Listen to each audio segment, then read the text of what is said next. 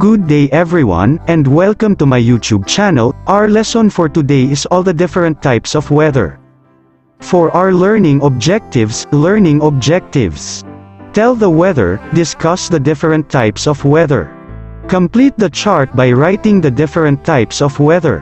What is weather? It refers to constantly changing conditions in the atmosphere.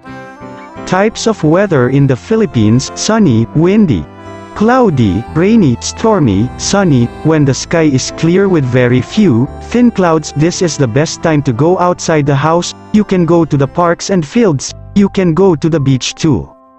Windy, it is characterized by strong blowing winds. It can be windy even the sky is clear or dark. It can also happen during a storm. When it is not too strong and the sun is shining, it will be the best time to fly a kite. Cloudy, it is when the sky is covered with dark, thick clouds. It usually comes before the rain. Rainy, it is when the rain starts to fall. It can also cause flooding when it is very strong, so stay indoors during heavy rains. It is also the best time to bond with your family to do some indoor activities. Stormy, it is characterized by strong rain and wind. It can happen when there is a thunderstorm. Stormy weather does not last long. It may only last from 30 minutes to an hour.